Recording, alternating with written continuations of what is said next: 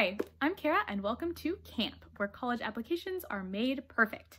I'm a freshman in college, so I just finished the college application process and now I am here to explain it to you. As always, timestamps to skip to specific topics as well as links to important resources are located in the description box down below.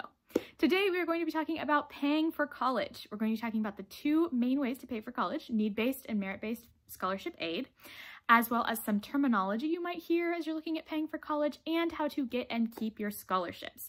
I am a member of one of the most generous undergraduate scholarship programs in the country, and college is not costing me a cent. So keep watching to figure out how you too can save money when you go to college. Let's begin by defining some words you might hear as you're looking at paying for college.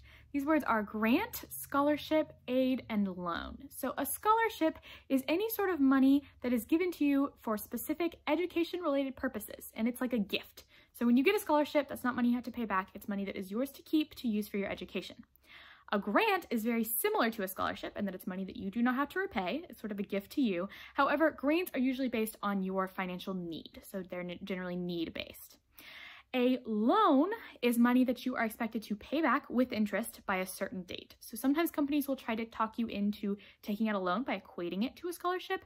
Just know scholarships are money that you get to keep. Loans are money that you have to repay. So anytime you see the word loan, that's money that you're going to need to pay back. Finally, aid is simply the amount of money that you receive to cover education-related expenses. So taken as a whole, all the money you have for college would be considered your financial aid. Two extremely important concepts to understand when you're looking at applying for aid for college is going to be the difference between need-based scholarships and merit-based scholarships. So a need-based scholarship is based on your family's income. So the less money your family has coming in, the bigger your need-based scholarship package or your need-based scholarship will be. Generally, this is based on your FAFSA, so after you fill out your FAFSA, you'll then use the FAFSA to apply even to outside need-based scholarship applications. So that's kind of the way that you do need-based scholarships. In contrast, merit-based scholarships are based on merit. So that can be academic achievement, it can be extracurricular achievements, it can be athletic prowess, anything that you feel like you really stand out in. This is the most common type of scholarship and it is totally separate from your family's income. We'll speak a little bit more about how to earn as much money as you can from those two categories in a moment, but first I really want to touch on some important info about paying for college that I wish I had known before I began applying. The first is that the biggest amount of scholarship aid that you get when going to college is going to come directly from your university. So rarely is the sort of ticket price you see on the university going to be how much you're actually going to pay to go there. What will happen is once you've been admitted, a university will send you what is called a financial aid letter, and that will lay out all the scholarship aid, including need and merit-based scholarships that the university is willing to give you, along with a summary of how much it will actually cost to attend their school. So when you Google universities, it's a good way to ballpark prices. Like a $75,000 a year school is never going to be cheaper than a $20,000 a year school, no matter how generous the aid that they're giving you is. However, that is likely not the actual amount you're going to be paying. So if you see $75,000, but your parents are only willing to pay $55,000, then maybe just see what you get in your financial aid letter and see if you can negotiate with the school to get a little bit more. My second tip is that scholarship websites that cycle through hundreds of scholarships a day are not going to be a great way to pay for college. So websites like scholarship.com and FastWeb, while a great way to spend some extra time with some potential, have so many high school students applying for all those scholarships all the time that unless you're willing to really dig through the website and write a bunch of essays for scholarships and things like that, the chances of you actually earning a lot of scholarships there are pretty low. So a great thing to do when you have some free time, yes, but a foolproof way of paying for college, they are not. The third thing is that FAFSA can recommend loans. So when I filled out my FAFSA, I didn't get any grant money, but I was recommended a loan. So just keep in mind, make sure you check when you get your letter back if what you've qualified for is grant money, which is money that's a gift, or if it is a loan, which is, remember, money that you have to pay back. However, if you do decide that you want to take out a loan, the U.S. Department of Education recommends that you exhaust your federal loan options before turning to private loans. So I have a document with more information about that linked down below. Just keep in mind that FAFSA might offer you money, but it might be money that you need to pay back. This kind of leads us into need-based aid. So unfortunately, need-based aid is not an area I have a ton of experience in, as my family didn't really qualify for any.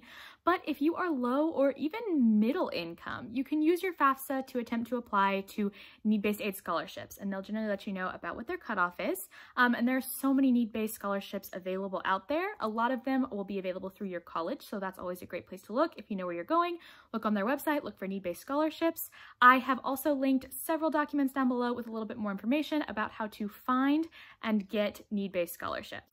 Merit-based scholarships, on the other hand, are an area that I am very qualified to talk about. So a merit-based scholarship is generally based on something like academic achievement. I mentioned a couple of other areas before, and that will generally come from your university. So when you get your financial aid letter, they will tell you if they're giving you a merit scholarship. Keep in mind, merit scholarships are usually just a couple $1,000s knocked off the college ticket price. So it's not necessarily money that you're going to pocket when you get a merit scholarship, but it means that college will be just a little bit cheaper. Something to keep in mind is that because most of your merit money will come from your university, it really matters which university you're looking at attending. So if you apply to universities that have thousands of super highly qualified, super high achieving students applying to them every year, some Ivy League schools come to mind, then they're likely not going to be very generous with merit aid. They're probably going to give out more need-based aid. However, I knew I really wanted to get some merit scholarships, so I applied to much smaller, more generous schools. It's definitely worth the time if you're hoping to save a lot of money for college to look at schools and see which ones have more generous scholarship programs, particularly for merit scholarships. Look at schools that have full rides. Apply to schools that you know give out a lot of scholarship money, and that's the way that you're going to save the most. Of course, while we're on the subject of merit scholarships, you know I have to plug my school. I go to UTD.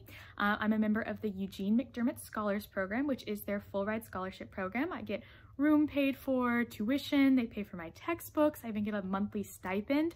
It's a super great program. If you are a high achieving student and you meet the qualifications, I would totally recommend going to their website, checking them out.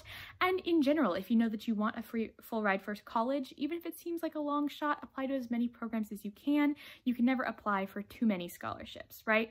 However, I do want to circle back around to the online scholarships because you might not get as much money as you hope you will get from your college. So while I've kind of said that maybe the online huge scholarship at websites aren't the best way of getting scholarships, I would recommend, if you're interested in pursuing outside scholarships, to talk to your high school counselor. So they will have local scholarship opportunities that generally have way fewer students applying for them, but are very generous in terms of the amount of money they're giving out. So talk to your high school counselor, see if they know of any of these scholarship opportunities, maybe do some research in your community.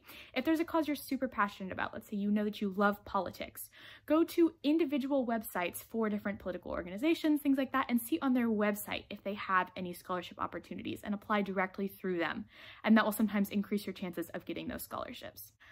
To keep your scholarships, there sometimes might be things that you need to do. So I got a scholarship from my high school. My high school does a scholarship, and in order to keep that scholarship, I have to send them my transcript at the end of every semester. So it's important, if you get a scholarship that does something like that, to make sure that you're staying on those requirements. So I have a calendar alert set up every end of semester to make sure I send that to them, right? It's never worth getting a scholarship and then losing it because you weren't willing to put in the time. So as long as you keep working, once you get the scholarships, it's super easy to keep them. Just make sure you keep putting in the time. Thank you guys so much for watching. I hope this was helpful. As always, this is a huge subject, so I have some links down in the description box below with a little bit more information on certain topics.